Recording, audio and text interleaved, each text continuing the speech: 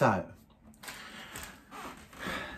the messages that I get are always about bad situations. They're never anything good, anytime. And then I'm always puzzled because I'm just like, I always think from like a perspective of trying to better someone and trying to make you feel comfortable, that I just never ever, I'm never really honest, to be frankly honest.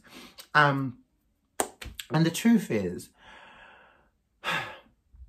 you have to just suck it up and do it. Listen, when people get into situations, when we're in love and we like somebody and our friends, if you're introducing people to your friends are not taking to them. You introduce them to your family's not taking to them. Yeah. There's something that's a bit odd about that. I feel like you're seeing too much of my upper body and you're not seeing, yeah. It's an odd thing. So I feel like sometimes you need to take the people that matter to you most. Their opinions should really count. And you shouldn't dismiss those opinions. But a lot of the times we just want to be hard-headed and be like, you know, people don't know, they don't know them like I do. I like this person. I don't really care what you think. I don't care. So you continue to be with them, and then later on cracks start to show. And then when shit goes down the drain, then you're then complaining about that person not doing this, doing that. Why did they do this? Why did they do that? And then you're tired of this, and you get tired, and then you get in this circle. You get to this place where you're just fed up and you're like, you know, I don't want to be with you anymore. Maybe you might split up with them, you might take them back, and it's an ongoing circle. You keep going round and round and ring around a rosy. And then now you're asking me why you can't leave that person alone. Why can't you get over this person? Why do you keep taking them back and all this stuff? I don't know what you expect me to do. I don't know what you expect. You know the thing about us, right? We're very stupid.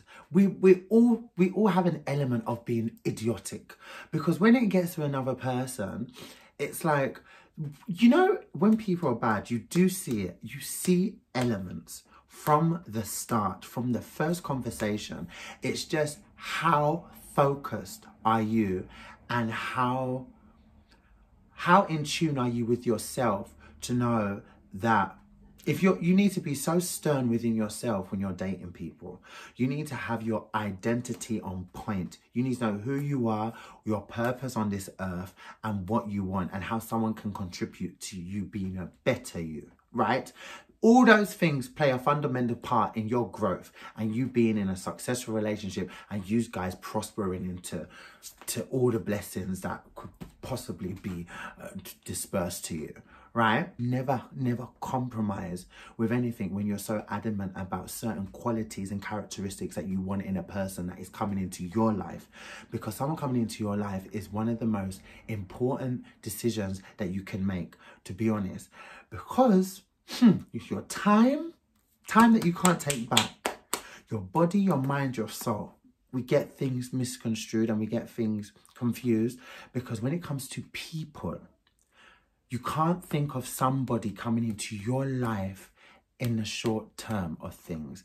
This is why it agitates me so much when people are always like, go with the flow, go with the flow, go with the flow. Because when I'm dating you, I'm giving you time that I can't get back. That time that I could be developing those experiences for myself that could be lasting me a lifetime, that could be contributing to myself, contributing to my happiness and fulfilling me as a human being, impacting my growth. This time is precious.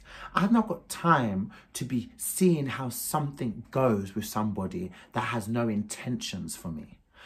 When you date, you have to date with a purpose. If you want something longevity, date with purpose, and make sure you vet that person that is going to be into your life. Date them. Pay attention, stay focused, especially on the things that you want, especially the goals that you have. Because when this person's coming into your life, it's going to make an impact. Because the time that you're giving to this person, you're not allowed to be selfish anymore. Selfless. And now you two have to be gravitating to be heading somewhere to be a unit. You know? So So it's very important that someone has focus, someone has ambition, someone has goals. Because if you don't have any of that, then you're not worthy of being here. Because how can you encourage me to be better? You know, I look at people and they're like, all the time, like sex, sex, sex, sex, sex, sex. This is why a lot of people get into situations and they become dissatisfied and they start becoming promiscuous and they start getting tired of the relationship. And you look at these people that are in these beautiful relationships, you see these really hot couples, you're like, oh my God, I hear they're broken up. How can they break up? Oh my God, I thought they were amazing. A lot of the times, these things are not built on substance. A lot of times people allow their mind to drift and forget everything they said they want in somebody else and make room for something that just becomes shallow because the person happens to say a nice few words, because they happen to be hot as fuck. You happen to have sex, the sex is amazing, and you keep doing it, you keep doing it, you keep doing it, and then you become complacent. You get together, sex, sex, sex, sex, sex, sex, sex. A few conversations. This is my man, this is my girl. Boom, boom, boom, boom, boom. Where's the foundation? What's the where are you heading? What's the person's ambition? What's the goals? How do they contribute to your happiness? Besides sex. Take sex out of the equation. Besides sex, how do they contribute to you being a better you? How have you grown in that relationship? How? You get so triggered by the way someone looks, by a few good words, a few nice little gestures. The things that you do for me, you are meant to be doing in a relationship. You're meant to be doing to impress me. When you meet me, yes, I will. There's certain things that I expect. There's certain things I expect. And I'm allowed to expect that because that's the standard I set for myself. I want to expect nothing from you that I am not able to do my own self. Right? I don't want anything more from you but for you to be you and to know that you have ambition and you have goals. Because if you have ambition and you have goals and you're at least working towards something, I know that you can be a benefactor in my life, because I need to be able to stay on vision. I need you to be able to stay on vision. I need to be able to encourage you as much as you're encouraging me, and then we can gravitate as a unit. But there's not a lot of people that think like that.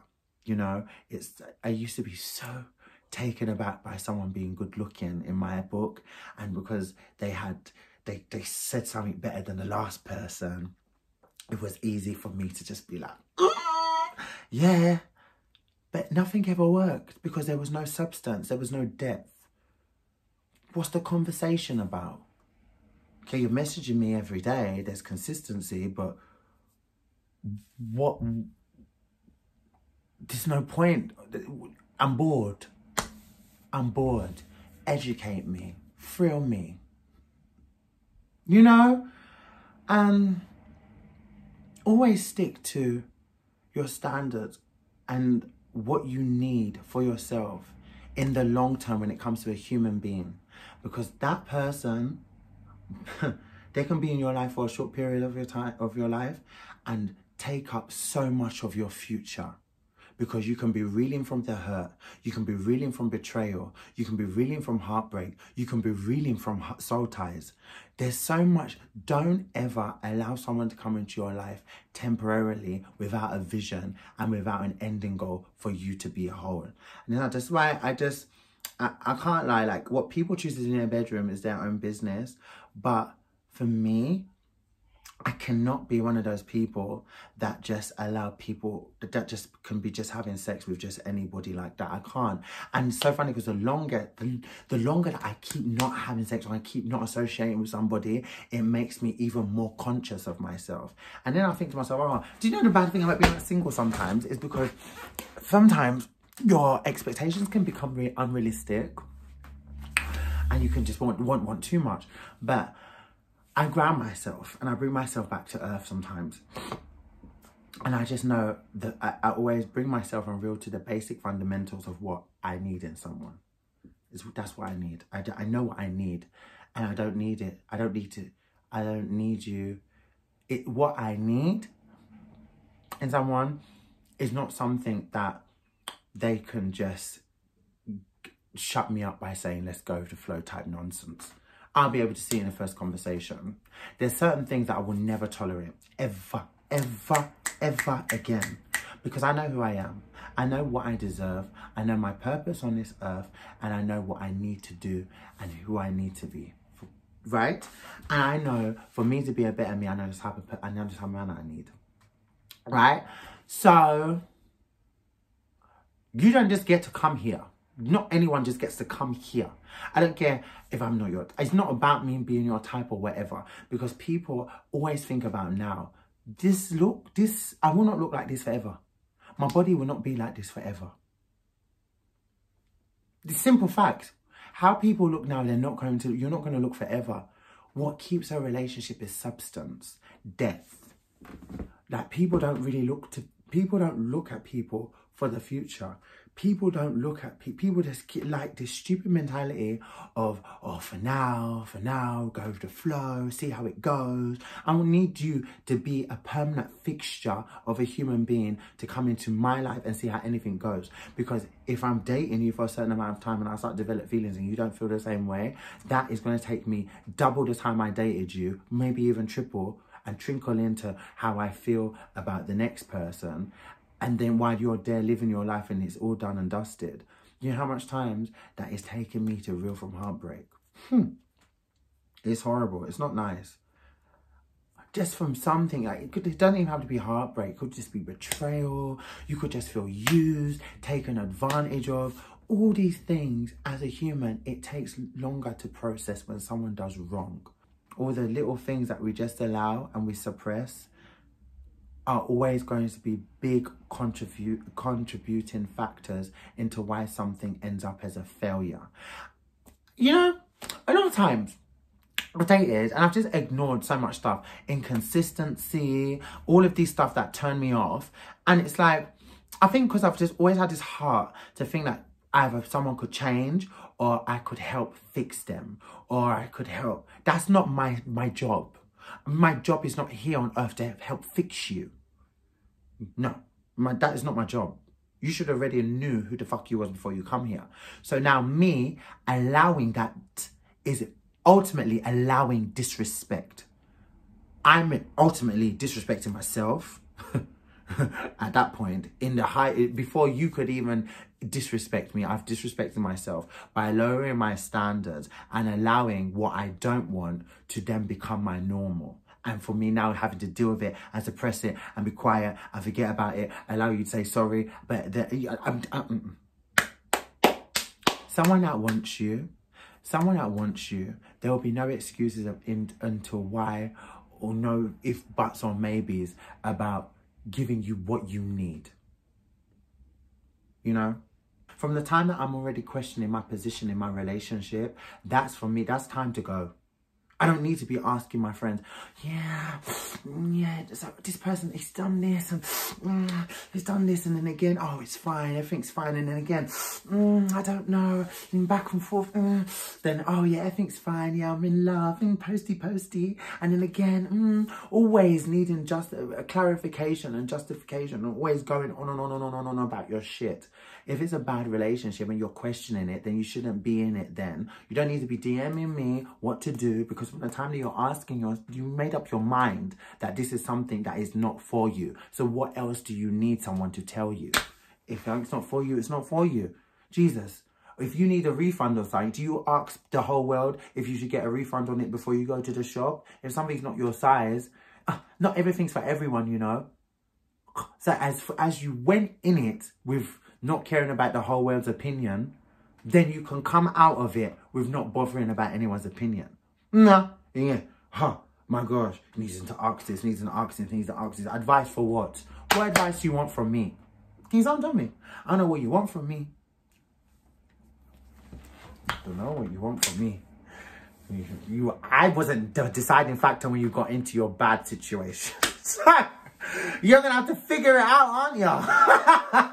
Oh my gosh, I understand. It's common sense. Like, if something is not for you, then you wouldn't be questioning it. Then leave it. Leave. Why do people make it seem like it's a chore to leave a relationship? The fact that I can see my phone on my chest is annoying me. Oh, it's very annoying, to be honest. Leave. I'm not going to say anything more about that. But going forward, You would be able to prevent problems like this when you maintain your focus on how someone can contribute to your future. Stop looking at people and giving people chances for now. Never do that with people. Not everyone here is going to have your best interests on this earth. So when people are coming into your life, make sure that they are right. And when you start to see things go, bye. Bye, and keep it moving. Keep it moving. And stop asking for advice about situations that you put yourself in and that you can easily get out of. Don't know what you want. Of course, I'm such a drama queen. Oh, gosh.